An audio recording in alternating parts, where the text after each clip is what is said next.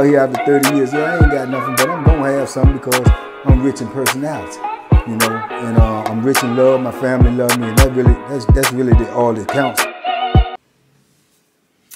Shout out to everybody out there on Team Banky Pound. I appreciate the love. I appreciate the support. We rolling, man. We in these 33 years of prison stories, man. So everybody out there, I need y'all to subscribe. If you ain't subscribed, if you liking this channel, you liking this content, please take the time to hit that subscribe button. Share these videos, like these videos so we can spread this stuff all around. It helps move the channel. It helps the channel get seen by more people, and that's what we want. That's our ultimate goal, so we can spread this positive energy. So TBP, stand up, man. Let's spread the word so we can get this thing moving and moving.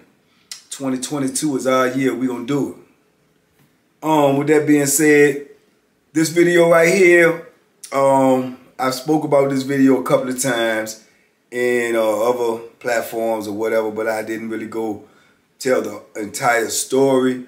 I've been prompted to tell this story by my brother, Josiah Graham Esquire. Y'all who've been following me and y'all seen the video of me on the boat with Josiah out there in Miami, and I'm talking to the fellas, his comrades or whatnot, and I'm explaining the story. This is the story that I was explaining, and he told me to tell the whole story, so that's what I'm gonna try to do, attempt to do, to go back in my memory bank about this. But it was a crazy time for me. I want to set the stage for y'all. You got to remember I was in prison not long, maybe a couple of years before this incident occurred. I was kind of like already known in prison, or, you know, had a little buzz, a little name for myself because, you know, I went through the jail and I was fighting in the jail a lot, you know, not because I wanted to, you know, and not to be innocent neither, not to say all of the incidents wasn't my fault. A lot of them wasn't my fault, but maybe some of them was, you know, speaking my mind and just standing up for myself or whatnot can always cause friction and always cause people, you know, to get in their feelings. But it is what it is. And by now I've been in prison a couple of years. I done got in a couple of fights in prison, and then had to put that work in because they coming for your head in there, I'm trying to tell you. So, you know, I had to do what I had to do. So it was already, like I say, a little known that, you know, that I do what I got to do, and I was already boxing with the boxing thing. So, you know, like I said, I was looked at in a certain way. But mind you, this prison, you know, you got dudes in there that don't care who you is or what you is, they still gonna test that stuff and see what's going on. So, you know, with this incident, I can remember I had already started a store box, man. And I told y'all what a store box is, you know, it's the equivalent out here, I guess, in the streets to like a loan shop, because you got items and you got merchandise that people need, you know, foods, you know, knickknacks or whatever, you know, cigarettes, cakes, chips, food, commissary merchandise, zuzus and wham-whams, what we call them in there.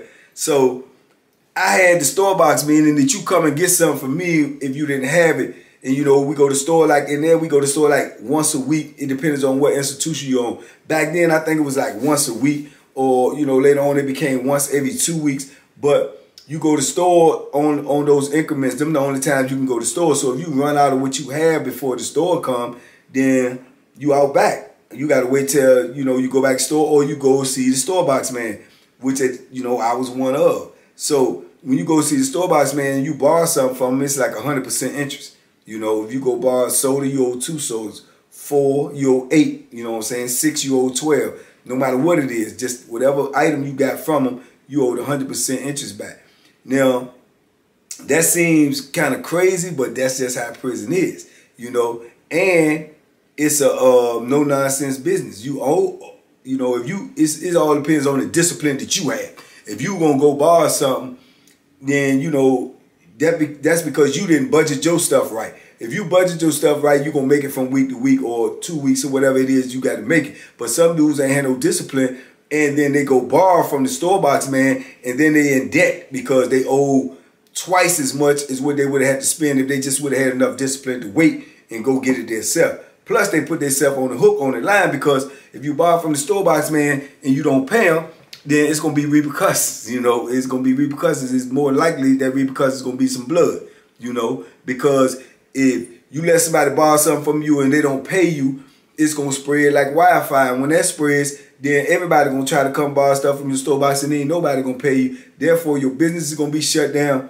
and you're going to be shut down as, you know, labeled as a sucker. You know, and when you labeled as a sucker in prison, then life going to be 3 times worse than what it already is because you're already living in hell. It's going to be 3 times worse and 3 times hot in this hell called prison. So when you run that store box like I did, you got to run it with an iron fist.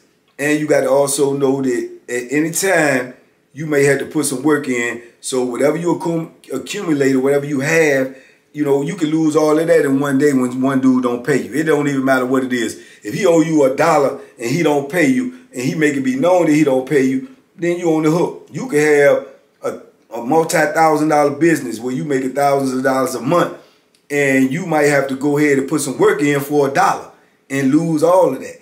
You know what I'm saying? Lose your position, go to jail, you know, get all your stuff packed up, whatever. They may inventory your stuff, see you got too much. They may recognize that you run the store box, give you a racketeering charge or something like that and confiscate all your stuff. So you take all of those risks in order to, you know, get that gain. Sometimes it's not worth it. Most of the time it's really not worth it. In retrospect, looking back, it's not worth it.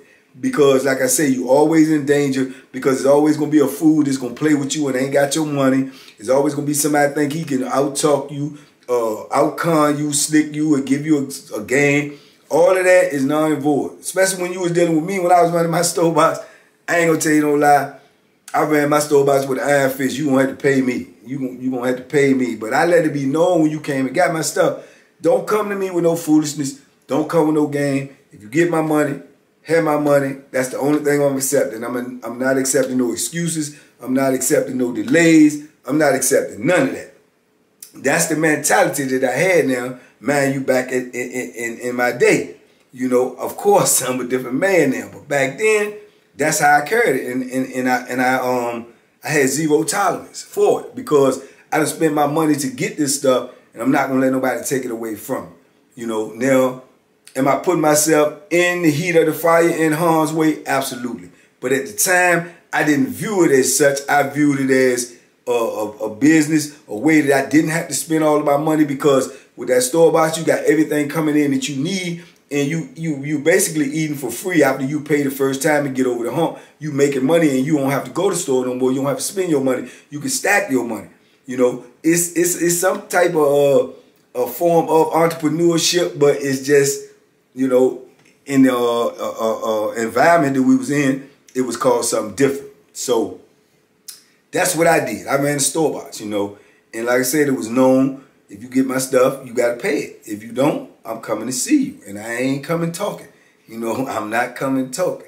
You know, so anyway, you know, a lot of people used to borrow from me, man, because eventually I had like the biggest store box in the block that I was in. So if somebody ran out of something, it was other store boxes in the block, but I had the biggest one, you know. So this dude may run out of inventory himself. So this dude may run out of inventory. I ain't never run out of inventory. So if you didn't even want to deal with me, you could go to another store. But you can go to another store, but he don't have what you exactly looking for.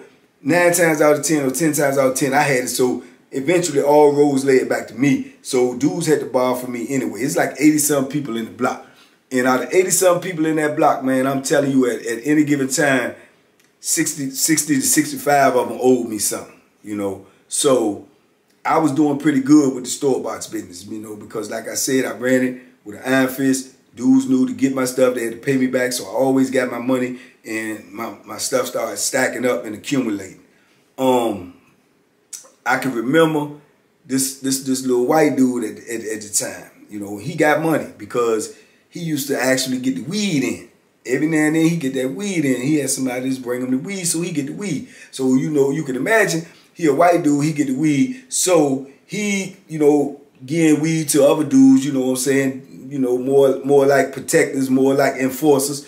Being that he getting them weed, dude's gonna have his back and make sure don't nobody just come take his stuff because, you know, truth be told, you know, in prison, white dude, man, he got a little bit worse than the average person. Out here on the street, the dynamics are different. The black man got it a lot worse. In prison, it's just the opposite, because prison is predominantly black or Hispanic or any other color, you know, but white people are usually the minority in prison. So they usually have it a little bit rougher than the average person, because dudes will straight take advantage of them, you know, just like that. So being that he got the weed though, you know, dudes gonna look out for him. Dudes gonna, you know, have his back, because dudes want to get high, and more than often they want to get high for free. So that's a small price for them to pay, is to make sure don't nobody bother them, so they can keep getting high. They don't have to spend no money.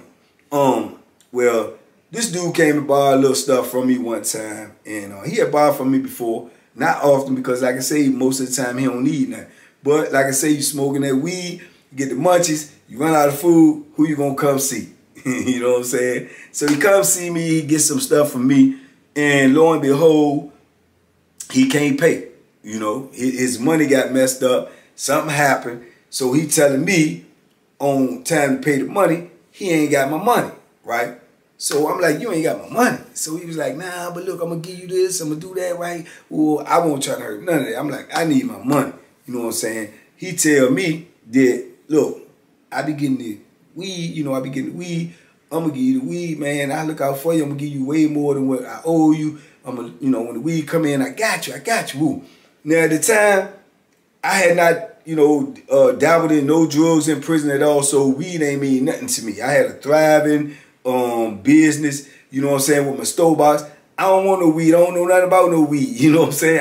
I ain't never smoked weed in my life to this day. So I don't know nothing about weed. Plus, I didn't know the value of weed in prison. So I'm screaming on him, you know, I'm blood mad. I'm ready to go take everything out his cell, your TV. I want everything for that little bit of money you owe me. So he like pleading with me, telling me this, that, and the third. No, I'm telling him, look, man, you got to get my money. So I go holler at my homeboy, Boo. Shout out Boo, my main man, you know what I'm saying, my big bro. And I tell him what the situation is. I said, man, this dude don't get my money. I'm gonna, you know, I'm gonna put that work in on him, man, you know. So he telling me what I said, man, he telling me something, he gonna give me some weed. He said, some weed? I said, how much he tell me he gonna give you? He said, how much he tell me he gonna give you? I said, man, he tell me to give me an ounce of weed. I don't want to. He said, an ounce of weed?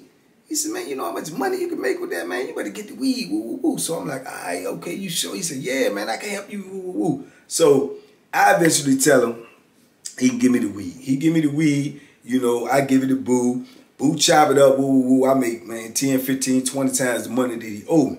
But being that he didn't pay me on time, this is what you could possibly consider, and it ain't no possibly consider, it's larceny. But like I say, just the way I was living at the time, this was my mind frame. So now I know he can get the weed. I know how much money you can make off the weed. So now I start leaning on him, and I tell him, look, since you was late on that money, man, and you pay me or whatever, but every time you get that weed, you got to break me off. You got to give me some, you know. So he was like, well, I'm like, yeah, you got to give me some every time you get it. You ain't got to give me an ounce all of it, but you got to break me off some of that weed every time you get some of that weed. So he's scared. He don't know what to do. He tell me, okay, he agrees. So now we got an agreement.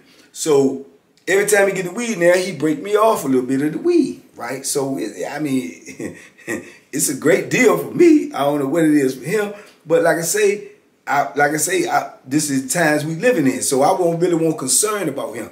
I was worried about me. I was worried about getting mine, and that's all I cared about. And if he didn't get it, of course, I probably would have, you know, put some work in on him, you know. And he won't built like that or nothing. I won't go crush him. I won't go put the Bethlehem on him or nothing. But I was going to show enough, you know, tap him up a little bit. And he knew that. So that's why he made sure that he had what I asked him to have. So now he paying me, man, on the regular. And everything is going smooth. So he got this great big dude in the pod, man. He one of the biggest dudes in the block, right? One of the biggest dudes on the compound, if not the biggest. His name was Big Raymond, right? They called him Big Raymond, you know, thus the name. He was a big dude, probably about 6'8", 6'9", 7, somewhere up in there. But he weighed in excess of 300 pounds, at least about 320, 330. And I'm talking about muscle size. All he do is lift weights and eat and walk around the compound looking like a Sasquatch, you know what I'm saying? So he me and him ain't never really had too many conversations anyway. I used to see him chopping it up with Boo a lot. Boo, my homeboy, that was like one of my better friends in there, like my brother. But I used to see him chopping it up with Boo a lot, but me and him ain't never really had too many dealings. So now all of a sudden I started noticing he's staring at me. He mean mugging me. He's staring at me all the time, right? I catch his eye looking at me, but he got this grit on his face like, you know, like he detests me. Now, he done came and borrowed from me a couple of times. And then when he come borrow, he got that type of, now he a big dude and he lifting weights, and he got that type of mentality like he a tough guy, like he a touch-all. He might come borrow from me like, hey, you got some chips in there? I'll be like, yeah, man, you know. Well, let me get a couple of bags. And I'm like, man, I said, yeah, you get some, man. Pipe down a little bit, man. Just let me get it, you know. And I give it to him. He always paid me back or whatever. But his attitude, you know what I'm saying, was rubbing me the wrong way. Now, most people would look at it like, think, well, you know, average dude say something like that to Banky, he gonna do woo woo woo. So they thinking maybe I may not say nothing to him because of his size or whatever, his reputation. But it wasn't that. Trust me, it wasn't that. I just was doing so good that I didn't need the drama nor that I wanted to smoke because of how I'm living. I ain't really looking for problems. I'm trying to avoid problems. But if problems come, I'm going to deal with them. Yeah, emphatically, without a doubt, I'm going to deal with them. But, you know, maybe in his mind, that's what he thought too. That being that I didn't really come off on him super hard or super tough, you know, when he talked all aggressive, that I was jiving a little timid of him or whatever. Dead wrong, you know what I'm saying? But anyway, as time went on, he steady just looking at me and just gritting on me all the time. And then I remember one incident came and I'm talking to Boo and he walked up and he said something and Boo said, hold on, man, I'm talking. He was like, man, you know, looked at me like gave me that look. So I'm like, man, he walked away and I asked Boo, I'm like, man, what's up with old boy, man? He said, man, I don't know what's up with him, man. I'm going to holler at him. I said, man, you better tell him stay out of my way, man, because he really rubbed me wrong, bro. So Boo was like, I'm gonna say something to him. I'm gonna say something to him, man. Don't even worry about him. He harmless. I'm like, all right. So about a couple of weeks later, I see him doing the same thing. He's just looking at me, gritting on me. So I asked him, I pull up on him, I said, man, what's up, man? You got a problem with me? He told me something, man, get out my face, man. Don't come up ask me nothing. You know, F wrong with you. I said, man, F you. You know, so we getting ready to square off. Now, I don't really want to rumble this big joker, but I will rumble him at the heat of the moment, and I'll go get that Bethlehem later on and take care of whatever is left on the table. Straight like that. But, you know what I'm saying, I ain't backing down from no one, period. You know, so Boo come on, man, he break this thing up and everything, woo, he go on about his business, and he steady running his mouth. He tell me, I don't like that dude. I don't like him. You know I don't like him. You know what I'm saying? You know, F him, woo, woo. And I'm like, man, this dude wilding, man. You know, in my mind, he asking for something he really don't know what he asking for. In his mind, he probably feel like I'm asking for something that I don't know what I'm asking for. Now, the background story on this joker is, number one, he locked up for murder, right? Whether he did it or not, nobody knows, because a lot of dudes in there locked up for things that they didn't do, you know, contrary to popular belief. But he locked up for murder, and he locked up for like a vicious murder where he just like, you know, was beefing with somebody, pulled up on him, to my understanding, pulled up on him at a stoplight, got out, blew his head off with a sawed-off shotgun. You know what I'm saying? So this is already known throughout, you know, the institution. So I got that knowledge in my head of, you know, who he is and what he did. Then I'm looking at his size. Then I'm looking at he done straight savage a couple of dudes in the block. You know what I'm saying? I mean, he done beat dudes up like viciously. So I can remember one time an incident where he got mad because the ice machine was empty, right? You know, dudes be going outside, working out, doing their thing, coming back in. You know, they want to get some cold water or something, go take a shower, whatever. So he come back in one day, he ain't no ice in the ice machine. Dudes be getting a lot of ice. Some dudes get bags of ice, cups of ice, whatever, but the ice gone. So he mad, he slammed the ice machine down. Who the F got all the ice, man? Y'all dudes keep getting all the goddamn ice. Woo, woo, woo. I'm tired of this stuff. Y'all gonna leave some of this ice in here. Y'all gonna stop taking all this ice in your cell, being all separate. He's just going off. So another dude was walking up to the ice machine and opened the ice machine, I believe, and won't nothing. And he said, did you just heard me say want no ice? So the dude turned around and said, man, I'm looking to see if it's somebody. Man, he grabbed the dude and picked the dude up, man, and he slammed the dude into the ice machine, man. He literally took this dude airborne, and the dude probably weighed about a ball 70, 175. He slammed the dude into the ice machine, man, head first, airborne, boom, like a rag doll. Man, he broke the dude collarbone and everything. You know what I'm saying? And dude ain't never had no beef with him. Dude won't bother him or nothing. This was just an incident because he was in his feelings and the dude happened to go to the ice machine. So I can remember that happen. I remember seeing that myself. So I already know. And he got away with it. You know what I'm saying? He got away with it because dude ain't tell on him or nothing. Dude took that L, went on to medical, got his, collarbone fixed. You know what I'm saying? He wouldn't tell what happened to him, whatever. He said he fell, hurt himself. Boom, boom, boom. They bring him back. He moved out the block. They put him somewhere else. But he got away with it. Now the whole pod see that. Now that's a demonstration. So when you see stuff like that, well, me anyway, when I see stuff like that, I inventory that stuff in my mind. So I know who I'm dealing with and what I'm dealing with. So, like I say, he aggressive, he big. I done seen some of his work. So when you coming at me and you talking this foolishness like that, then I got all this in the back of my mind. Now my number one thing in prison, and from day one and until the last day that I walked about, I ain't gonna get hurt. I'm not gonna get hurt. I'm not gonna let nobody hurt me, period. And I don't care what it costs to stop somebody from hurting me. That's what I'm willing to pay. Because I ain't gonna get hurt. I ain't built to be hurt. You know what I'm saying? I'm a little dude. I ain't gonna let nobody just do anything to me. And like I say, I'm willing to go all out if that's what the case may be. If I lose my life, then so be it. But I'm going out fighting. That's a fact. So I know these things about me, but like I say, other people may got that impression about me, but some people may be unsure or whatever. But I know this is who I am, and I know what I'm going to do. So as long as I know what I'm going to do, and I'm always going to put myself in a position to win, I ain't fearing nobody. The only thing I'm fearing is what's going to be the after effect for whatever happens. So whenever I come in confrontation with a dude, that's my mentality. My mentality is not to get hurt and to do whatever it takes not to get hurt. So all this stuff he talking to me, it ain't even registering to me like you gonna do something to me. It's registered to me is, man, don't make me do nothing to you. You know what I'm saying? So that's the way I'm looking at it. I don't know how he was looking at it because that's how he was, man. He just kept nagging at me. He kept staring at me. He kept, making little sly remarks. And I'm letting the foolishness go, you know what I'm saying? For the most part, because he ain't touched me. He ain't got all up on me. He ain't invaded my space. He ain't took nothing from me. So he ain't violated to the 10th degree yet, but he out of pocket. He definitely out of pocket. And like I say, he's verbalizing his dislike for me, right? So now we got to understand, I know where you coming from. So like I say, I'm on alert at all times, right? So, time go on, man. I was down there playing poker one day, right? I told y'all about my poker things. I was a poker dude. Every day I'm on this poker. I'm on the grind. I'm trying to make money.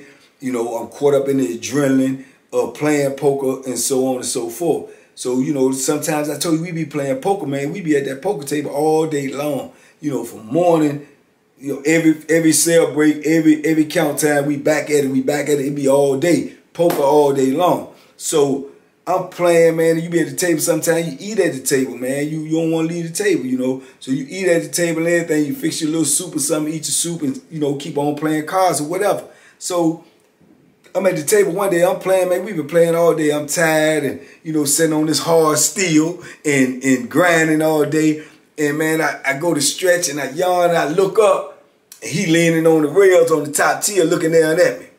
I mean, like staring right at me like, he mean mugging me. So I'm looking at this chump, man. I'm like, I notice he looking. I'm like, what's up, man? And he just bark off. What's up? What you want to be up?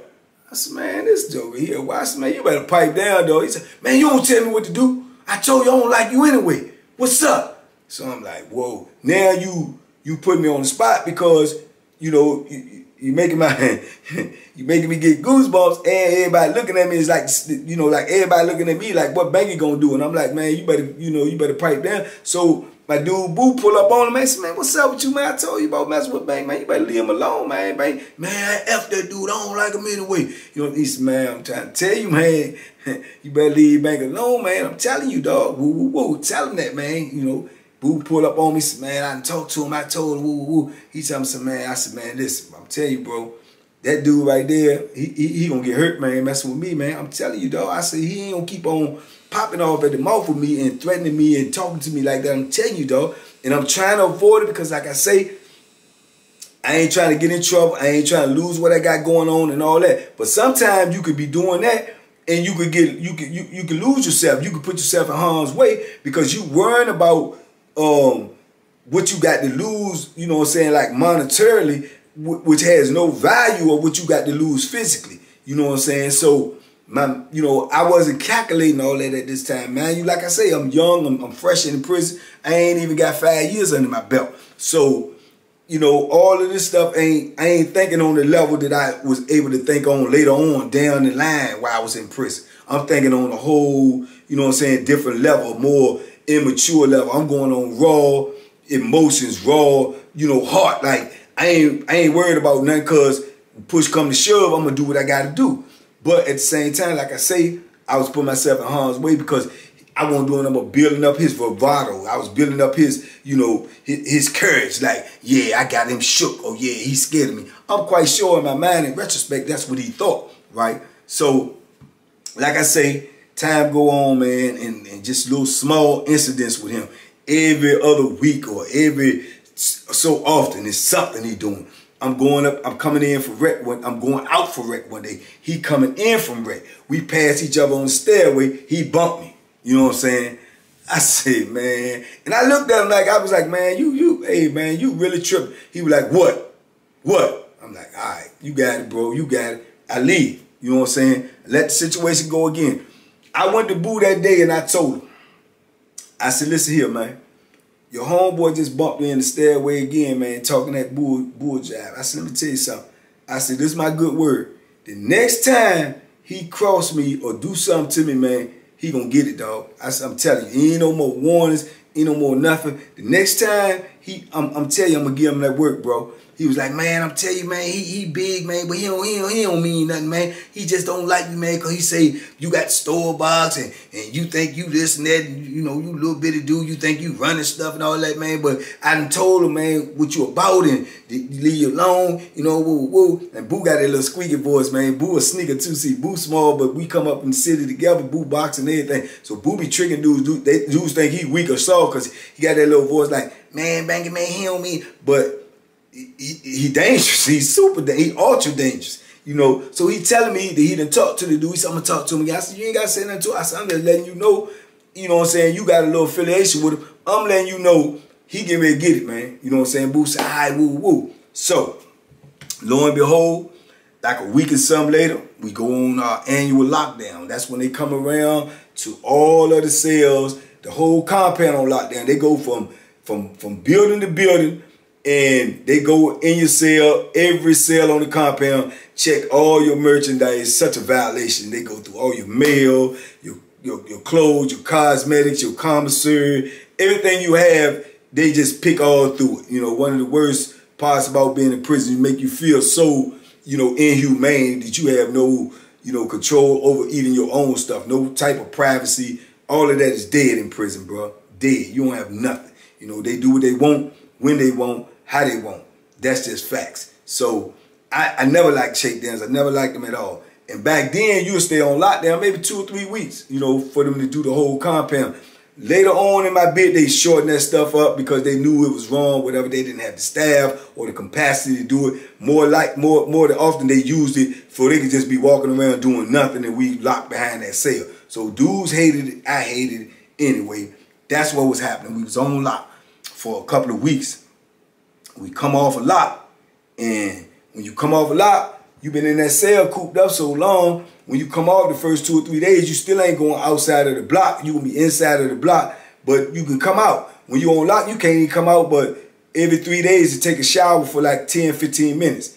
And you come out in increments, 2 or 3 cells at a time. And the other 2 or 3 cells got to lock back in for you go back out to take a shower. So it was crazy, And so when you do come off, everybody come out in the block at the same time. It's only like 4 showers, and you got 80-something people trying to get in the shower. So we rotating, getting in line to get in the shower. In the meantime, while we waiting in line to get in the shower, Dudes is out here talking, running to the phone. You ain't been able to use the phone for a couple of weeks. Dudes sitting there playing cards. Dudes is, you know, running around trying to get things they ain't have. They done ran out of this, ran out of that, asking for coffee, asking for something to eat, this, that, and the third. So dudes working out, you know, trying to, you know, get back into working out because you and you said you couldn't work out that much. You got to sell it.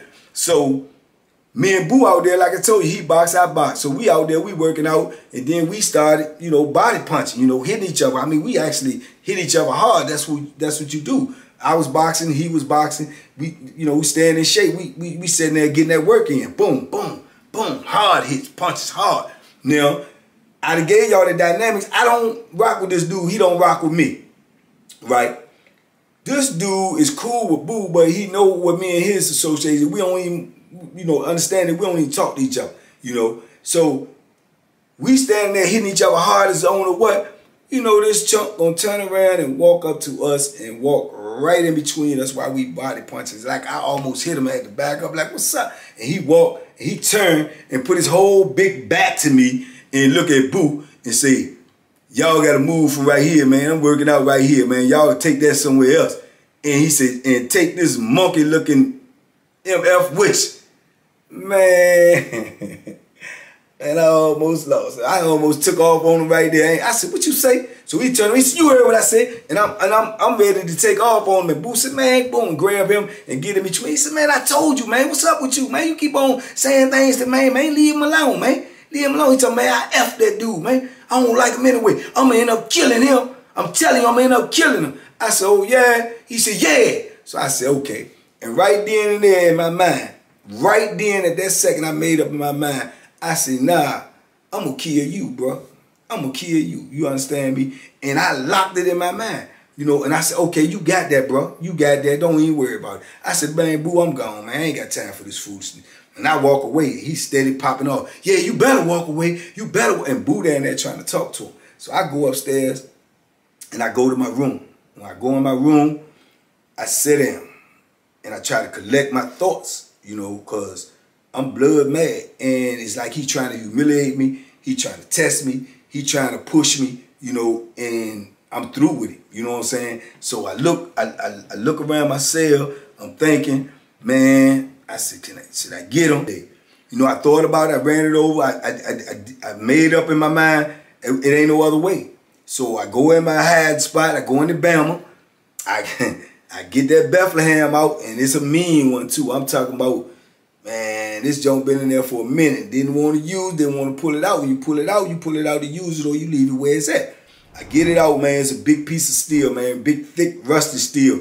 Got rust on it. Probably about 12, 13-inch piece of steel, you know. And I had heard it in my mind somewhere. Foolishness, I know this crazy. I know this might be freaking out, but this is prison life, man. This prison life for real. I had it in my mind one day because the dude's so big, and in my mind I'm running over him throwing that dude into the ice machine. I'm a little dude. I'm thinking if he get his hands on me, you know, Joe might turn out ugly. I ain't gonna let that happen. So I had heard it in my mind one time that if anything pierced the heart, then a person just collapsed, right? So I'm thinking in my mind, if I hit him and hit him right in where it's in the back where his heart at, then if it pierces his heart, he just collapsed. You know what I'm saying? Fall down on the floor. I walk over to the hot water machine, act like I'm getting some hot water, go to my cell. I'm just like everybody else in the park. I don't know what happened to him. He laid out in the park. That's my mind. That's my plan. You know? So that's what I'm thinking. So I come downstairs, and I got the thing on me, right? I got my cup, like I'm going to get some hot water, and I'm just standing around. I'm waiting. I'm watching him first. I'm watching him, see what he do. He over there doing some sit-ups, right? At the back door, which is great because the vantage point where you can see it from the booth is the showers right there, and you can't see over top of the showers to where the phone at and where the back door at where he doing sit-ups. So I can go over there and act like I'm on the phone and he doing sit-ups. Now, this is what my plan was. When I seen him go do some sit-ups, he did like 100 sit-ups. He got up, he walked around, he came back, he did it again. Now, in my mind, I said, I'm going to go over here, act like I'm on the phone. When he go do sit-ups again, it was going to be the last thing he do. Because I was going to act like I was on that phone. And when he go right down there beside me do them sit-ups, I was gonna take that Bethlehem and put it right in his forehead. I know it sounds vicious, but that's just what was gonna happen because I wasn't gonna let him hurt me. He didn't already say they're gonna kill me. I believe him. You know what I'm saying? So I was gonna put it in his forehead and go to the hot water and leave just like that, you know? And he didn't go back and do no more sit-ups. So he changed my whole game plan right there. He went and started doing jumping jacks, right? So I kept watching. He did the jumping jacks. He did like 100 and some jumping jacks, walked around, went back to start doing it again. So I changed my plan. I said, okay, when he go do some more jumping jacks, I'm going to go get him right there. So I waited. When he went back and walked around, he went to go back and do the jumping jacks. I made my move. I come up off the jump. I walking towards him. I'm beelining towards him. He can't see me. He got his back turned. Now, mind you, I said this before in the other video when I was telling the story, and dudes made comments when I told the story or parts of the story on another platform. Said, "Oh, well, you stabbed him in the back." Okay, yeah. You know, a lion don't tell a gazelle he get ready to die. The gazelle should know that he should not be in the lion's vicinity. He should know if he tell me he gonna kill me, then he should be prepared because I'm still in his vicinity. So it ain't no rules in war. The rule is to win and survive. Because if you don't, you die. So that's just it. So when he went and started doing them jumping jacks, I come right behind him and right behind his heart where I was thinking that theory, and I hit him. And I hit him hard. I hit him so hard that Bethlehem went in him so easy that my hand hit his back like boom. And he just pulled up and like, ah! And he screamed and he looked and he turned around. But he didn't drop like I thought he was. So by him screaming and turning around, he's still up and active. So I'm like, whoa, what to do now? So I just charge him again and I try to hit him in the face. And he put his arm up and the knife went in his arm and stuck through the other side of his arm, and it was in his arm. So he jerking back and I'm jerking back and I pull it out and he back up and he's like, hold it, wait a minute, okay, man. You got it. I said, no, I told you to leave me alone, man. You said you gonna kill me, right? He was like, no, all right, man, all right. And I got him in a corner. He can't get out. Where we at is the corner right here. He got to come through me to get by me. So he backing up. He said, okay, man, all right, you got it. So really, I was in a rage at the time, and my mind I wasn't thinking right. I'm thinking about survival. And I heard Boo voice cutting through all the noise, because I heard people shuffling and looking like, oh, wow, you know. And I heard Boo saying, bang, bang. And I looked, I'm like, what? He said, leave him alone, man. Everybody looking at you, man. Leave him alone, man. He got it. So I looked at him, I said, man, you better stay away from me, boy. And I cuffed the joint up my arm, and I turned around and started walking away. I could see everybody like stopped and paused in the block. They like, and it's like got dead silent in there. So I'm walking away, and I'm going back to my room, and all I heard is, I'll kill you. And I heard feet shuffling. So I turned around and pulled the Bethlehem back out, and he done walked up to the table where dude's playing cards at and snatched the dude's coat off his back and started wrapping his arm up. He said, I'm gonna kill you. I said, okay. So I turn around and I bring the joint back out, and I started coming to him. I said, you gonna kill him? You gonna kill him? I walk up on him. He starts circling around the table, and I'm coming around one end, he going around the other end, and then next thing you know, he said, and he just dropped, fell on the floor. I walked around the table. I was standing over top. I could have killed him. You know what I'm saying? And in my state of mind, I was about to, you know. So Boo hollered at me again. He said, that's it, man. That's it. So I just looked at him, and I went on to go upstairs. Now, he was in the cell with one of my homeboys, right? And this is just the craziness of prison. This is prison life. Man, my mentality and my adrenaline was flowing so much, and you be so paranoid because that's his cell partner. You don't know if his cell partner gonna help him or not, whether or not even though he my homeboy. But I don't know because I'm in a fit of rage and I'm in a fit of paranoia.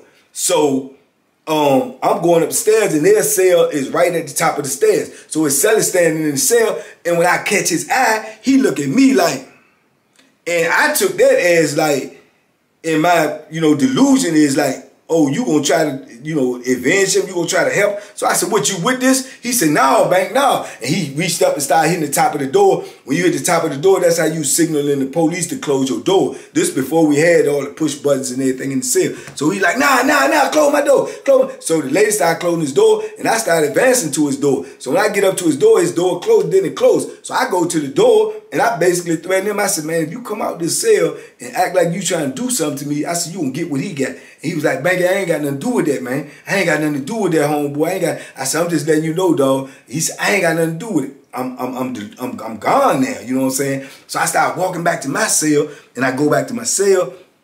I walk in, he laid out there on the floor. I heard somebody go to the booth and tell him, say, man, y'all got to get somebody over here, man. Dude just fell in and cut his back on something. He bleeding out here. He unconscious. So the lady done called for help to come get him, and I done went, you know, to my cell. So I come back, I'm out my cell, and I'm leaning on the top rail, and I'm looking out at all the chaos like everybody else. So when I'm out there looking at, I got the Bethlehem still on me. I'm super paranoid. So I remember my homeboy named Lowe, rest his soul, you know what I'm saying? He died in prison, you know, but I can remember him pulling up on me, man. He was like, you still got that thing on you? I said, yeah. He said, let me get it, man, so I can get rid of it. They gonna be looking for it. I said, man, I'm so paranoid and delusional. I said, man, I ain't getting that up, man. That dude might come back. He said, man, the man ain't coming back, bro. He might not make it. I said, man, I don't know. He might got some homeboys or something here. I said, I ain't getting. He said, man, give me the junk, man. I'm telling you, man, you got to get rid of it. I said, no. I was being stubborn. You know, I'm green. I'm new. I ain't never did this before. And I'm paranoid. You know what I'm saying? I don't know who rock with him, who might, you know, dude, man, it just be crazy in there. You don't know what's going to go on. So I was being stubborn. I hold on to it, right? So he said, all right. He go on back to his cell. I'm standing on there. Next thing you know, hundreds, all these police come running in. Not hundreds, but 10, 15, 20. Everybody lock up, lock up, lock up. Everybody go up, lock up, lock up. They run over and get the dude. You know what I'm saying? They take him out on the stretcher. I go and put the joint back in the Bama. I got a super Bama. The dude that I heard the sale from, he told me about the Bama. He said he been in there for years. They never find anything in there, so I hid it in the Bama. And I sit in there. I'm nervous, pervous. I'm nervous, pervous. And sure is all outdoors, man. It wasn't even 10, 15 minutes. They had took him out there and locked us down. They came right back up in there, came right to my cell.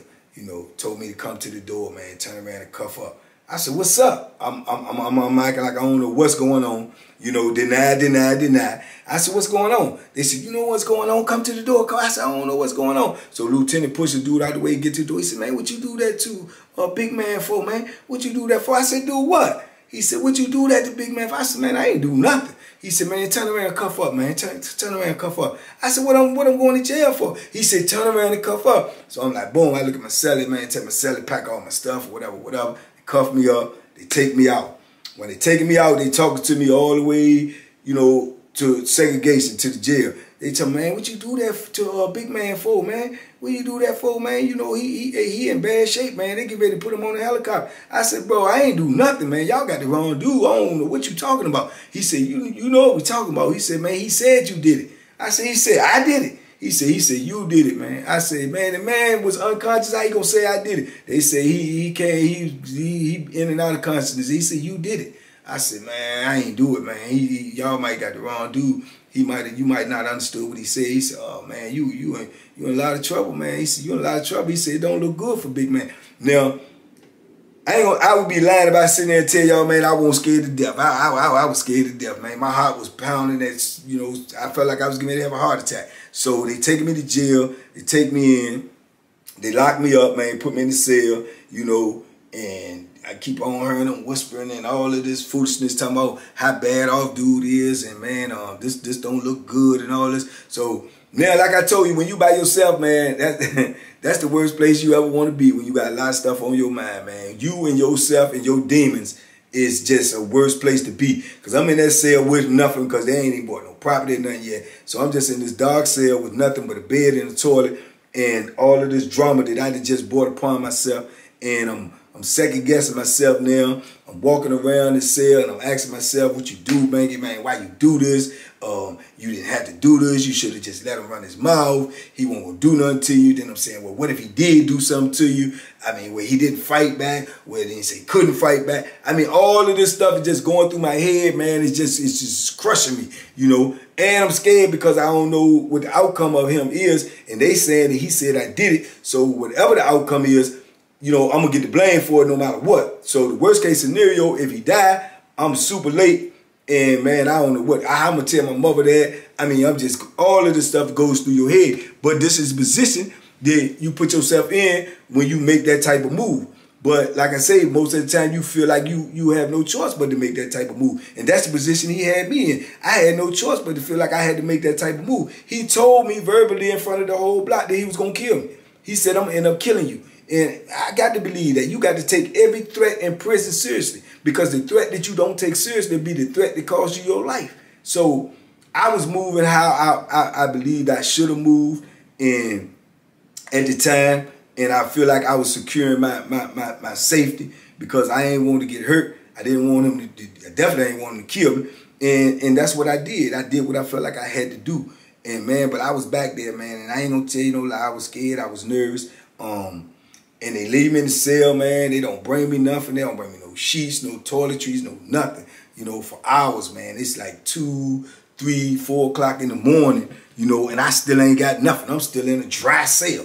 So while I'm in this dry cell, man, it's 2, 3 o'clock in the morning. I'm laid down on hard steel, no nothing. They don't even have a mattress in there yet. So I'm on hard steel and I'm laid down in there, cold as I don't know what, and all of a sudden the door pop open. So I jump up because you trained to get up when you heard that door in prison. So I jump up like, what's going on? And lo and behold, man, 2 officers walk in, and right behind the officer, the major, then the warden, the assistant warden, and they come in my cell. They never do that because they cuff you up before they come in your cell in segregation. So I'm scared to death. Now the first thing in my mind, like, what's going on? So I get up and I'm standing up and I'm on guard, like, you know, I don't know if they coming to beat me or what. So the warden say, where the knife at? You know, where the knife at? The best thing you could do right now to help yourself is tell us where the knife at. This boy might not make it. We done sent him to the MCV and he may not make it, and you need to tell us where the knife at. I said, man, I don't know where no knife at. I don't know what you talking about. You do know what I'm talking about. This your last chance. You better tell us where the knife at. That's the only way you can save yourself. You in a world of trouble right now. But if that boy died, you in a whole lot of trouble. The best thing you can do is help yourself right now and tell us where the knife at. I said, man, I don't know where no knife at, man. I don't know what y'all talking about.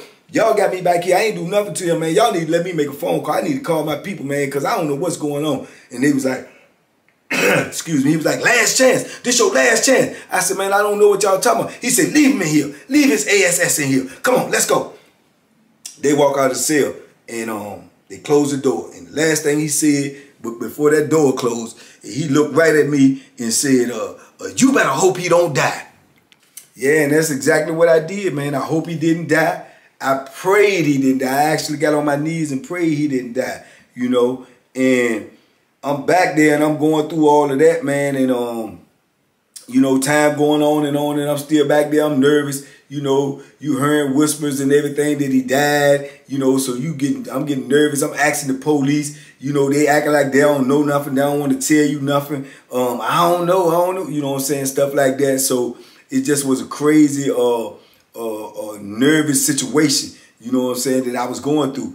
And in the meantime, like I say, you got the warden, he telling me that he got 20, 30 something notes saying I did the situation. Say I'm the one who did it. You know what I'm saying? So I'm like, that's crazy. But dudes will sell you out just like that because, like I say, once they see you create some type of violence, number one, they don't want you around them. Number two, they probably owe me money. Half of the block owed me money. So they feel like they can kill a debt and get rid of me at the same time. So that's the way they looking at it. It ain't no love in the penitentiary. Ain't no love whatsoever. So they willing to sell me down the river just for a couple of dollars. You know what I'm saying? But that's just how I go in prison. That's why I say it's a different type of atmosphere when you in there. You know? So like I say, I'm back there and time go on, man. And like I say, the police, they won't tell you nothing what's happening. They'll keep all of that tight lip or act like they don't know what's going on. And after I was back there too, you know, a couple of days after I had been back there, they went in the block, and they went in the block and told the block they was still back on lock. So now you got dudes that's mad at me too because they back on lock. They just come off a 3-week lock. Then the dudes in there, they back on lock because of me. Oh man, we on lock because of bank. You know, so you know, that's just the way it go in prison. You know, but I'm gonna get the blunt for all of that because I'm the one who put them back on lock by my actions. So now you got the police come back in there and they come in the pod and they announce in the pod, we get ready to shake this block down again. We going through everything. If y'all got that knife, y'all can throw it out. Somebody throw it out on the pod. You ain't got to say who did it. Ain't nobody got to be responsible for it. But we need that weapon. If we get that weapon, y'all coming up off a lock. Y'all got 15 minutes to make a decision. We coming in here and turn the place up. So they leave. Now you got dudes whispering on the door. Man, somebody throw that joint out before we come off lock, man. Man, yeah, we ain't had nothing to do with that, man. Let's throw that knife out there, man. Woo, woo, woo. You know, so Boo, he get on the door. He like, man, what y'all talking about throwing that knife out there, man? The people trying to get shot up, murder charge or something, man. Y'all don't know what's going on. Somebody better not throw that knife out there, you know. So then they get quiet and all that little whispering and stuff. But only person could have threw the knife out there would have been my cellie, because it was in my cell and the doors is locked. But my cellie ain't know where my Bama was. He didn't know where the knife was himself, so he couldn't have threw it out there. So it just was a crazy situation, man. You know, I mean, I couldn't understand it, but like I say, that's just how it go. But I had put myself in that position because of the actions that I made. But I was back there and I'm still nervous. I still don't know what the count is. I don't know what's going on with him. And as time went on, I think I was back there for maybe a couple of months, man, and I heard that, you know, he had been on life support for like 40-some days, and he came through, he made it, you know what I'm saying? I never saw him again. You know, they put him on another institution when he came out the hospital, so, you know, that's just what it was. Later on in my bit, when I was boxing and everything, and I kept trying to get transferred, there was a dude that was real good on Nottoway that was my weight class and was boxing, and everybody was trying to get me to get transferred up there to box him, you know, because he was whooping everybody, and I wanted to go there, I wanted to fight him and everything, but I could never get on there. They kept on telling me that I couldn't go to Nottoway, and I didn't understand why. But at the time, because like I said, I'm new to this, I'm green, but at the time they had put me on the enemy list with him, where as to you had incident that was like that was that violent or something, then they got y'all as keep separate, you can't never be together no more. All the time he had got transferred there, but I didn't know it. So that was the whole reason why I could never get back on Nottoway for all them years, you know what I'm saying? But I eventually ended up on Nottoway years later. I eventually made parole from Nottoway. But when I did ended up going to Nottoway years later, I went to Nottoway twice. I made parole from there, but I went there again in like the 90s, late 90s, 99, 98 or something. When I'm up there then, I go up there, and I remember getting in the block, and it was a dude that used to be in the block in the corner cell. He used to come out all the time and sit in his chair, big old dude. And I can remember from the first week I was in there, man, I just always felt the bad energy from the dude, like he was always watching me or staring at me or something, you know. And I didn't used to go to lunch or nothing like that when I was up there, or dinner. So I used to stay in there and work out in the block while everybody was gone. And there'd only be 3 or 4 or 5 people that may stay back. And I still just felt like this dude was always watching me, man. So I remember pulling up on him one day and asking, man, I said, man, what's up, man? He was like, what's up? I'm like, man, it just seemed like you always looking at me, man. You know me or something? And he looked me right in my eye. He said, yeah, I know you. So I said, where you know me from? You know what I'm saying? And he was like, hold up. And he got up and walked in his cell. So I ain't know how to take that. So I'm walking over, but like peeking in his cell, like seeing like what he was doing. I ain't know what the business was. So he come out the cell, he got a photo album. And he opened the photo album and he showed me pictures of him and Big Raymond on the weight pal, working out or whatever. So I look at it and I'm looking at him. I'm on my defense. I'm like ready for whatever. So he was like, yeah, that was my partner, man. I said, okay, well, what's up? He said, nah, ain't nothing like that, man. He said, I'm just looking at you, bro, because for real, I had heard all about the situation and I heard your name so much because dude came up here after the incident. Me and him got cool. We was cool for years. He ended up just leaving. We was workout partners. He told me about the situation. He told me how it went down. He told me what happened. He said it was his fault. He was pushing stuff at you and you messed around and did what you did. And, you know, he said, man, it taught him a lesson, man. It humbled him. It really humbled him. You know what I'm saying? So I was like, oh, okay. And, you know, we ain't had no beef or nothing, but you can rest assured the whole time I was there with him, I kept one eye on him. Because I didn't know, because that's how I say, dudes will smile in your face and put that knife in your back. You see what I'm saying? And you'll never know till the situation is over.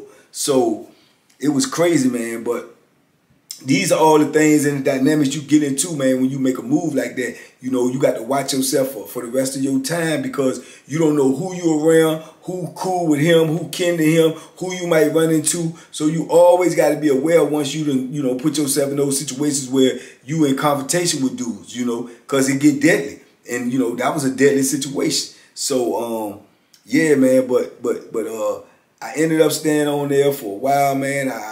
In that hole, man, for definitely over a year. I can't remember exactly how long I stayed back there that time. Probably close to 2 years. And I ended up getting out because he wasn't there. And when I got out, you know, you so paranoid because it's like I said about all the who really rocked with him, who was cool with him. You know, now dudes know how you move, so dudes might, you know, get in a conversation with you. Then they're gonna be looking to play for keeps. So all of that is on the table now. So you always got to be prepared. You got to stay ready so you don't have to get ready. So I'm out here and I'm paranoid because this is my first time making a move like that. And now I'm back out here, so I don't know who looking at me and what type of way, or, you know, what the dynamics is, man. And it won't even long after that, man. It was less than 6 months, man, when I told y'all about the video with me and Dixon, you know, ended up, you know, messing old boy up. You know what I'm saying? Old big boy too. And, you know, when I ended up going down for that, man, they weren't going for it, man. That was, you know, like 2 incidents on there, and the institution was fairly new. That was like the biggest incident they had on there prior to, you know, I mean, you know, prior to that incident with me and Dixon, the biggest incident was the incident I had did since the institution had been open. So now my name involved up, man, that's all they needed, man. I stayed back there again for a minute and ended up on Mecklenburg. That's exactly how I ended up on Mecklenburg, where everybody, the home of the Bethlehem, everybody deadly, everybody dangerous. You see what I'm saying? So that was eventually how I ended up getting on there, man, because of the big Raymond incident and then the big boy incident. So it was crazy, man. It was all life lessons, man. It was all learning experiences, man. And I was lucky to come out of that stuff unscathed, man. And, you know, I ended up getting the charge, you know, they charged me with attempted murder. And God was on my side again, too, man, because when I went to court, you know, he came in there, too, and he acted like he didn't want to testify on me, but he had told the people that I did it. But when they asking him questions, he didn't want to answer. All he wanted to do was just stare me down. You know, just stare me down, mumble under his breath, say some obscenities. They kept telling him to stop. You know, he's still just looking at me. They talking to him. He won't pay attention. He's looking at me, you know, and the people just threw that stuff out of court, man, because they don't really care about you anyway. You know what I'm saying? You use 2 inmates locked up, and you bringing this in a street court, and they ain't got time for it. They, you know, they don't care what they want us to kill each other. So they ended up dismissing the joint, and I got away with that. But they, you know, like I say, institution, you know, they charge you with it anyway. So I had to pay for it. It's on my institutional record. And, you know, like when I was on the other show, I showed y'all the paperwork for that charge. But like I say, it was a learning experience, man. It was something that I look back on now in retrospect, and I probably could have handled it different. I probably should have handled it different. But at the time, man, I'm thinking about survival, and I'm thinking about me and not getting hurt. And that was my main priority, man. So I moved the way I felt like I should have moved when I did what I did. And I'm just lucky and thankful, man, that I came through it, you know, and I lived to tell about it. But yeah, I don't know what eventually happened to Big Raymond. I heard he got out. I don't know what the situation is with him. You know, I don't wish him no ill will. You know, I'm actually glad I never ran into him again, because I felt like if I would have ran into him again, I would have had to do something, because I felt like he was going to do something. So, you know, it worked out for the best, man. And situations don't always work out for the best in prison when you in those situations. Excuse me. It could always turn out deadly. Every situation, every altercation in prison can turn out deadly. So, you know, but that's just the belly of the beast. You in there, you in a violent environment with violent dudes, and you in a powder keg, so it's all crammed together, and it's survival of the fittest, man. So, yeah, but that was the first time that I ever had to use that Bethlehem. I wish it was the last time. Unfortunately, it wasn't. I'll tell y'all about those incidents in future days if y'all want to hear about them. But I had to tell this story, man, for Josiah. Josiah wanted to hear this story in completion, so he felt like y'all should hear it, and that's why I told it. But It's nothing to glorify. It's definitely not a situation that I would wish on anybody to be in, either on his side or my side, because like I say, it's unnecessary, and it all comes out of people dealing with the emotions and the suppression and the depression and the oppression that they in by being in prison, man. So the best remedy for that is to not go. To not put yourself in a position to go to prison, to not put yourself in a position where you gonna have to hurt somebody, and all of that comes with being in prison, man. So, you know, like I say, it's a blessing in every lesson, and the blessing is that I made it through that Raymond did survive, and life goes on, man, and it's life lessons learned. So, man, for all y'all young cats out there, man, y'all need to know this is what goes on in prison, man. This is an isolated incident, but it's hundreds of incidents like this go on every day in prison, and it ain't a place that you want to be. So if you out here in this free world, man, you better cherish this freedom, and you better try to do something that's legit, and you try to stay out here with your family, your kids, and enjoy life, man, because that's what I'm trying to do now, and I'm glad to be out here. I'm blessed to be out here, and if you out here, you need to think the same way and move the same way. Cherish your freedom and take care of your freedom, man. With that being said, man, I'm glad y'all took time to listen to me, man. If you like this video, man, you know, put a like on it, share this video, because some kids need to understand this is what's going on in prison. These young thugs out here, you need to understand this is what's going on in there, man, and it ain't pretty. It ain't pretty at all. So if you ain't subscribed to, go subscribe, man. We got more content coming, man. 2022, we gonna keep it moving. I love y'all out there. TBP, stand up, man, and be safe, be smart, make good decisions. I'll see y'all next time.